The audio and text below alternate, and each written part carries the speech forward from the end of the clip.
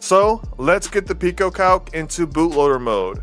Find the boot select button on the Raspberry Pi Pico board, which is located inside the PicoCalc case. Now press and hold the boot select button. While you're holding it, plug the micro USB cable into the Raspberry Pi Pico board, not your PicoCalc. Once connected, you can release the boot select button.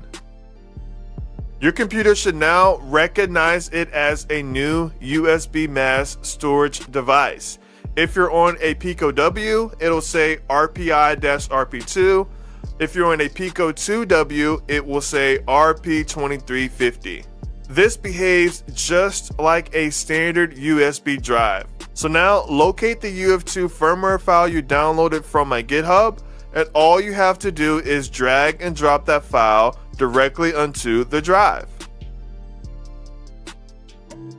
When we drop the file, the PicoCalc flashed itself with the new firmware, and then the drive automatically disconnects from your computer and the device will automatically reboot with the new Flipper HTTP firmware. And that's it. The PicoCalc is now a dedicated Wi-Fi module for your Flipper Zero. You can unplug it from the computer.